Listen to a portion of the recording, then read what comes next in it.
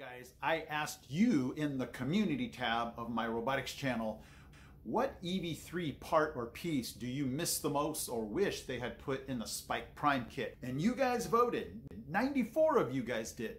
And so what I'm going to do today is just show you the results if you haven't checked that out, and just show you kind of reminiscing of what we used to use those pieces for. So let's look at the data. 60% of you guys really missed that 4-knob gear. Man, I really love that 4-knob gear. 19% of you missed the worm gear. 17% of you missed the track. I missed that track piece too. And I don't know why I put that elbow part on my survey. I guess, I don't know. I guess I thought that it was missing out of the Spike Prime, but they have that piece in the Spike Prime kit. It's just yellow.